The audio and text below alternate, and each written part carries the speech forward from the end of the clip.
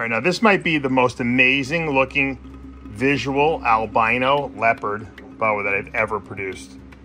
I'm assuming that there's ORANGASM in here, and that's what's making it so spectacular. Look at the deep reds. This is 100% het blood too. This is a powerhouse little girl.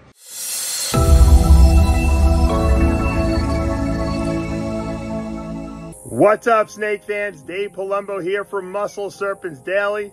Yes, the sun is set. It is late, but I will not let you guys down. I will get a video done if it kills me. No, just kidding. Yeah, I'm going to go into the snake room. There's a litter I haven't looked at in quite a while that I bred a while back. I had about 2 months now that we've had this litter.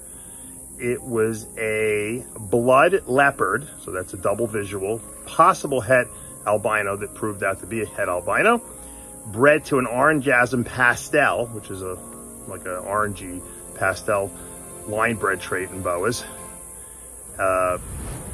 Eclipse, which is a leopard, and MOTLEY, and then it's also was het for albino. So it was a pretty interesting clutch. And we're going to take a look and see those babies and see what we got. And I think one died, but everything else looks pretty good. So without further ado, let's go into the snake room and take a look.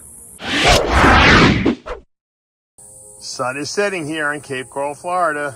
Olive pythons are out because it's not too hot. They're kind of like chilling out, moving around a little bit. I don't know what she's doing. My albino olive python, she's moving her tail around. Doing some weird stuff with her tail, I don't know.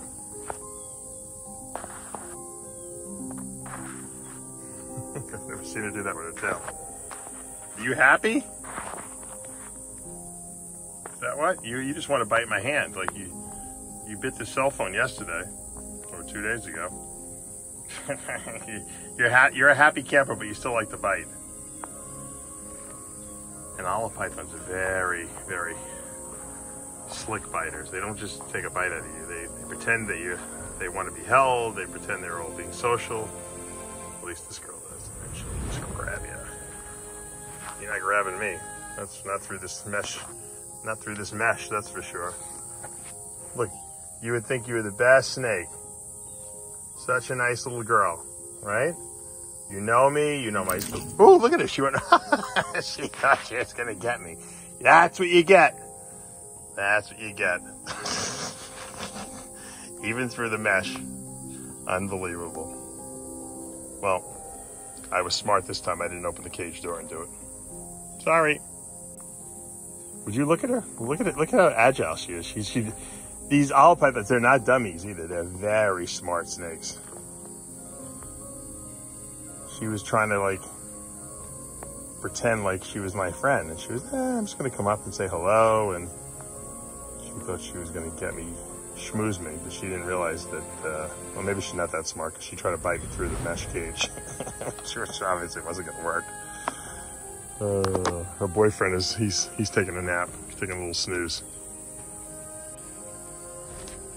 Here's my other pair. It's amazing. You would think that this girl just ate a jumbo rat. A jumbo. A couple days, like what was it, about 5 days ago? She looks like I'm starving her to death. She looks emaciated.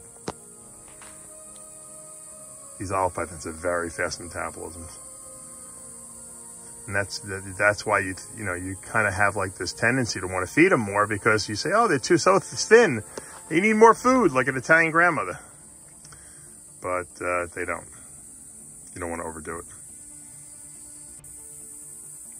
it. There's my Bredli female. She's out too. Look at her. She's a sweetheart. I can confirm that. The olives are definitely biters. She's not. Look at that girl. She's big. They're real. Bredlis are really long. And you know what? There's the male down there. As soon as the sun came down, they're out and about. When the sun was in, they were just in their little hide box trying to stay cool, believe it or not. So, but they like the branches. They definitely move around the cages, for sure. And I loved watching them in their naturalistic enclosures here. All right, we're going to do a little update on a breeding I did a little earlier this year. The breeding was a blood leopard, so double visual, het KAHL albino, he proved out, and it was bred to an ORANGASM pastel, which is a pastel line, Eclipse, which is a leopard, and a MOTLEY. And this is a male we produced from this litter. This is a visual leopard, het blood. It's 66% het for KAHL albino, but I want to show you this guy. He's beautiful. He's gorgeous. Look at this. He looks leopard blood, but he's not. He's only 100% het blood because only one of the parents was blood. But he's got that ORANGASM line of pastel in him, and I think he's really expressing it very highly because there's no hypogene in here whatsoever. So this is a really, really red looking leopard for just being a leopard. So he's leopard het blood, possible het albino with that ORANGASM really coming through nicely. This is my good friend Slav produced the mother of this clutch, and this is an exquisite looking leopard. This might be one of the nicest looking just plain leopards without any other, you know, influencing genes in here. Look at that. Look how much orange red is in that snake. I would almost swear there was blood in here. Unless Slav was hiding some het blood in his female, which I don't think he was. She's only het blood. He's only het blood. Here's another beauty. Male leopard, het blood, possible het KAHL albino. Same thing, very, very, this ORANGASM is really, really expressing itself very highly in this visual leopard here. Another beautiful little male. These guys are going to become available, so if you guys are interested, great powerhouses. So we got leopard, het blood, 66% het albino, and with that ORANGASM pastel line in it. And here's a female. This is your typical looking leopard. You know, she's a little light too, but she's actually in shed. And she's also a leopard, het blood, 66% het albino.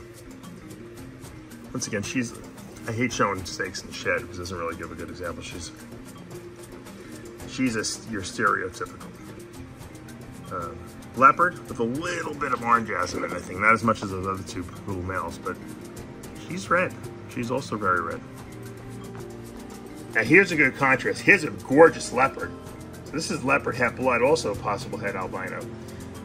Possible het, yeah, KAHL albino. But look, that's dark. That's a dark leopard. Let's see if we can pull out the other leopard and we'll compare. Here's the other one.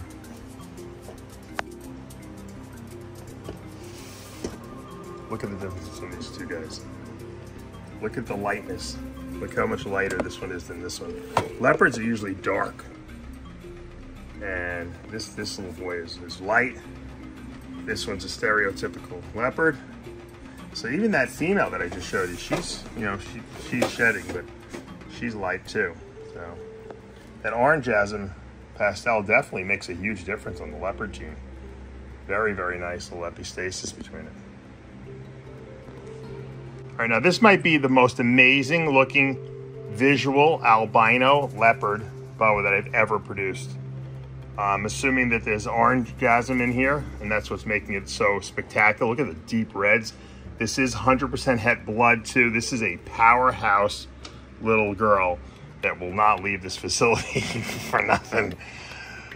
Someone's gonna have to make me a really big offer for me to sell this. This is seriously the nicest one I've ever produced. This almost looks like a visual blood albino. It almost looks like a red dragon here. Look at that. Look at the whites in that thing. I wish I could take it outside. It's dark here though. I came here, it's nighttime. So I had a long day. Look at the whites in this thing. I don't know if the camera's picking it up, but this thing is just spectacular. Wow.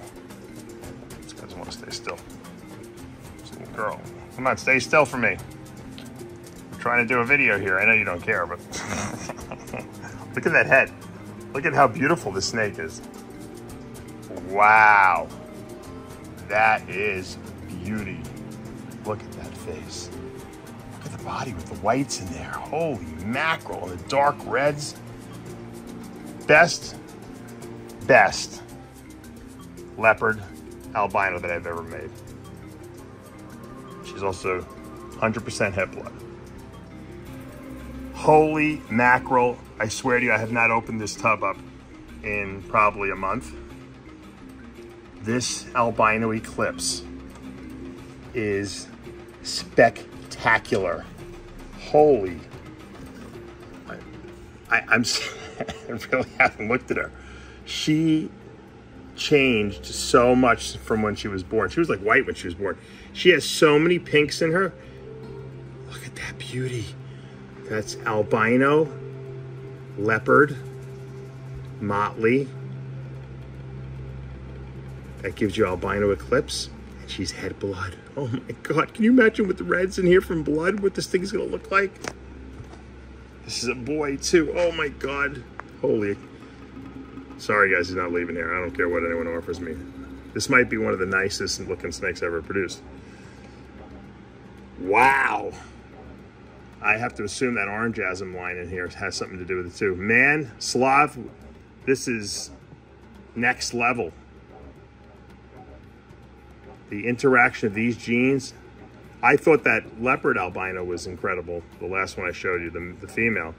This male albino Eclipse, het blood, is off the charts. I don't think I'm picking, I don't even think the camera can pick this thing up as well as it looks, as good as it looks.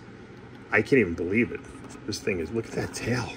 Look at the whites and the stripes and the tail and the solid body because it's albino Eclipse. Remember, the Eclipse is made by the leopard and the motley gene together, and they create a solid animal.